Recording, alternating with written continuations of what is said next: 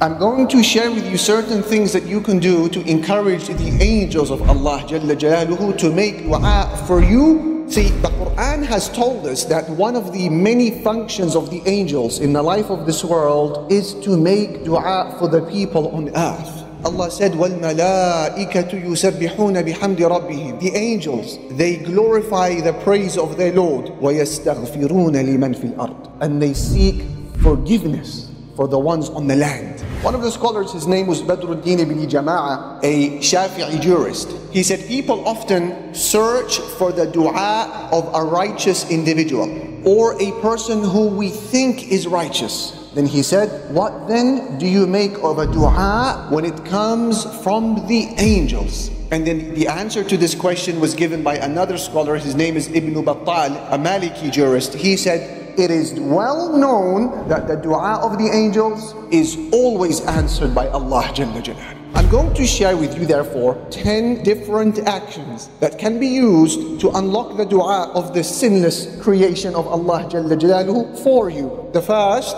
sleeping in a state of wudu. And that is why the Prophet Sallallahu Alaihi Wasallam, he said to the companions, purify yourselves, purify your bodies, may Allah keep you pure. Because anybody who sleeps in a state of wudu will have an angel staying next to him all throughout the night. Every time you toss and turn, the angel says, oh Allah, forgive him, because he slept in a state of wudu. Number two, to make dua for your brother, for your sister in their absence. The Prophet Sallallahu Alaihi Wasallam said, the dua which a person makes for his brother in his absence is always answered. The hadith says, there is an angel positioned right next to your head. Every time you make a dua of goodness for your brother or sister, the angel says, Ameen, and may Allah give you the same. Visiting those who are ill. Did you know that when you visit someone who is sick, you will not walk alone? The Prophet Muhammad Sallallahu Alaihi Wasallam said, whoever goes out in the evening to visit someone who is sick, 70,000 angels will accompany that person, and they will be praying for his forgiveness continually until the morning, and Allah will give this person a kharif in Jannah. What is a kharif? It's in reference to those fruits that have already been plucked. It's ready for you there in Jannah. Allahu Akbar. And then the hadith continues, and if you visit this person in the morning, 70,000 angels will also accompany you, asking Allah to forgive your sins all the way until the evening, and you will be given a kharif in Jannah. 70,000.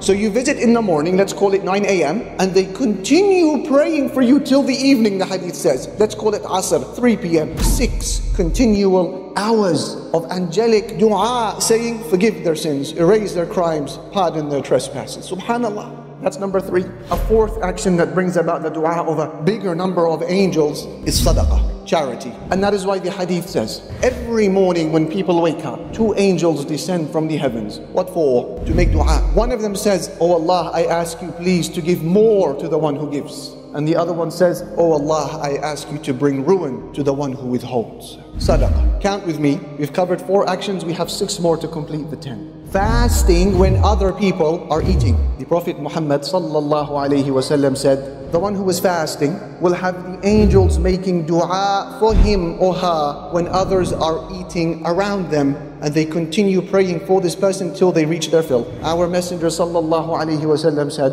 as Al-Bara ibn Azib narrates, our Prophet would straighten the rows before Salah, and he would pass by the companions, and he would pass his hand over our chests and our shoulders, ensuring that we are all standing in line. And he would say to us before Salah, don't go out of line, otherwise your hearts will go out of line. And then he said, Allah and His angels do Salah upon the people who pray in the first rows. The Prophet Sallallahu Alaihi Wasallam said, the angels continue to make dua for a person who stays put in his or her place of prayer, so long as they don't lose their wudu. And the angels, they say, oh Allah, forgive them, oh Allah, have mercy upon them. The Prophet Sallallahu Alaihi Wasallam said, whoever does salah and salam upon me, the angels will pray upon that person. So long as he continues to do so for me, the angels will do so for him. So take as much or as little as that as you want, he said. In other words, it's a blank check that has already been signed. And you choose how much you want to get paid. You say 10 salah upon him, alayhi salatu wasalam, the angels make 10 dua for you. You do 100, they do the same, and so on and so forth. And in one of the most profound hadith that you will ever read in this department, our Prophet Muhammad Sallallahu Alaihi Wasallam said, indeed Allah and His angels and the inhabitants of the skies and those on the earth, even the ant within its hole, even the whale in the sea, they send blessings upon those who teach goodness to people.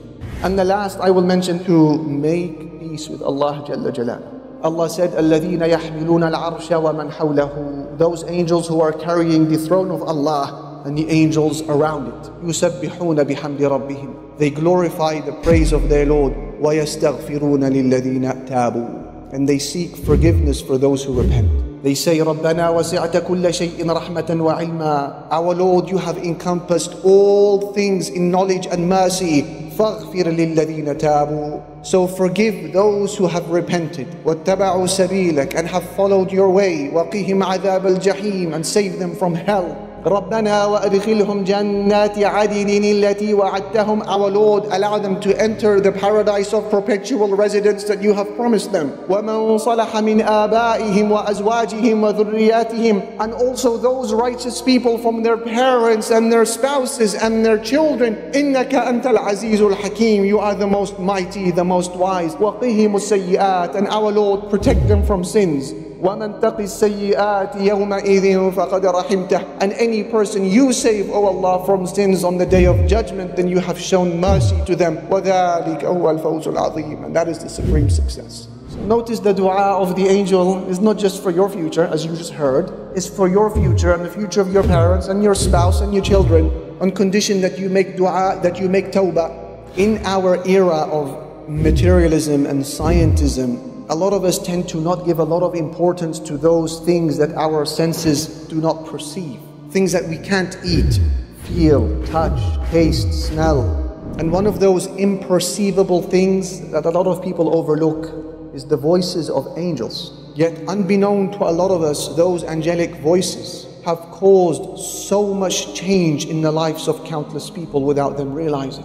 So it is effective when they pray for you. And it has a tangible benefit on your life today and your grave tomorrow and your afterlife with Allah. هُوَ الَّذِي يُصَلِّي عَلَيْكُمْ. Allah said, He is the one who sends His blessings upon you. وَمَلَائِكَتَهُ. And so do His angels. With what purpose? With what outcome? لِيُخْرِجَكُم مِّنَ الظُّلُمَاتِ إِلَى النُّورِ. To take you out of darkness and into light. That's what the dua of the angels does.